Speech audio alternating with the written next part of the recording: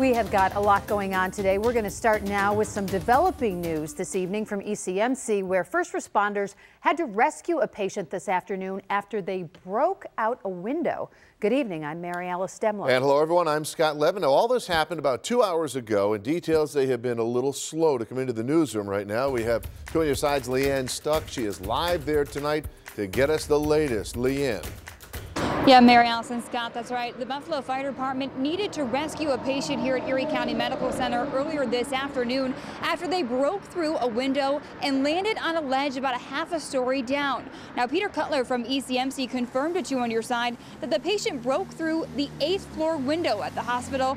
The person is being treated at the hospital's emergency room for non-life-threatening injuries, we're told.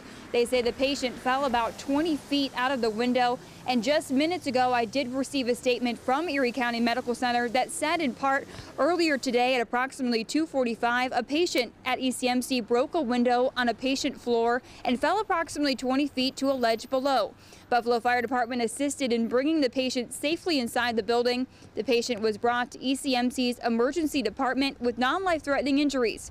We thank the Buffalo Fire Department and ECMC caregivers for all of their efforts. Now, there are still many unanswered questions tonight about exactly how they were able to break through the window. We will continue to follow this story and bring you updates as soon as we get them. For now, live in Buffalo, Leanne Stuck, Channel 2 News.